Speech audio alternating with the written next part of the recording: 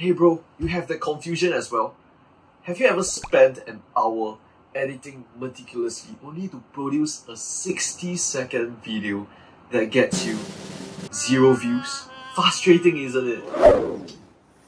You think of looking for a tool to help you with the editing, but the sea of options is overwhelming. Today, I'm on a quest to save you from all the trouble and confusion. I'll be testing out 4 different AI tools to see which one really stands out. So our 4 competitors today will be Opus, Clap, Veo, and Clip. Now, why do I choose 4 of these AI tools out of so many AI tools? Mainly it's because it is popular and it offers free trial for us, which I feel that is extremely important. But I feel that by exploring all those AI tools that have free trial, it's a way for you guys to go over and try as well. Because it may work for me, but it may not work for you. So actually the verdict that I will be giving at the end of the video is ultimately based on my own content and my video quality.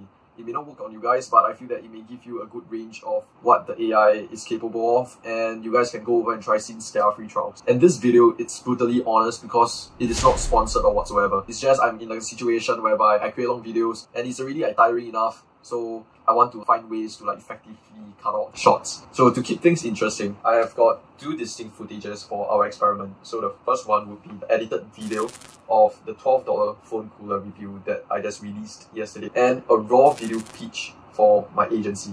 So I'm going to evaluate these tools on several criteria, including feedback and review, the price, next the ease of use, and the quality of the output, which I feel that is the most important point out of all factors. So is it intelligent in selecting the clips? Is the AI capable to produce high quality shots without compromising the video or audio quality? And how intelligent is the AI selecting the clips? So at the end of the video, I will be giving you my verdict and my judgment. I will be ranking them based on best to the worst. So stay tuned. First up, Veo. Veo prides itself on its AI-driven video content creation, engaging captions, auto-reframing, and customization. But a quick Google search throws up a negative review from SAS Genius. While there are many articles written about it, there is a conspicuous silence on forums. So for Veo, it's rather easy to use. You can either upload the file or insert the YouTube URL. Next, select the template and personalize your message using your YouTube handle or Instagram handle. And you are done. Now on to Clip. Clip's AI not only detects punchy starting lines, but it also retrieves clips that resonate well with viewers and suggest similar highlights. A feature is its text-based editing. You select the parts of the transcript, also say goodbye to the annoying fillers with its string feature. Despite its features, it's not all roses. A YouTube comment by Rufus100 under Steady Media's calls out Clip for being lackluster support videos and difficulty in trimming clips. Not looking good, clips. In my opinion, Clip, I feel that it is the most troublesome as it requires you to answer all the questions before you can start uploading. So once you're done with those stupid questions, upload and choose your highlight criteria and you are set. Alright, now lastly, which is the king of...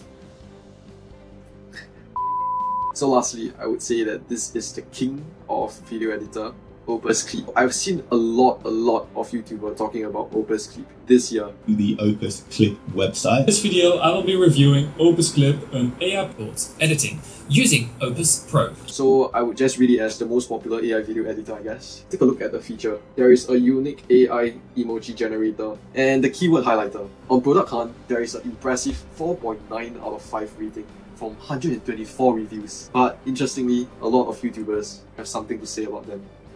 And it's not good. Opus is the easiest. Import, upload, and wait. And you're set.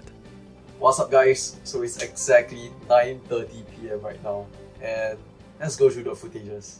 I need to clarify one thing. I don't have the Razer phone cooler on hand. But I have seen it. If yes, how is it? What are some of the challenges that you face? The quality of footages from Opus Clip, I would say it's decent.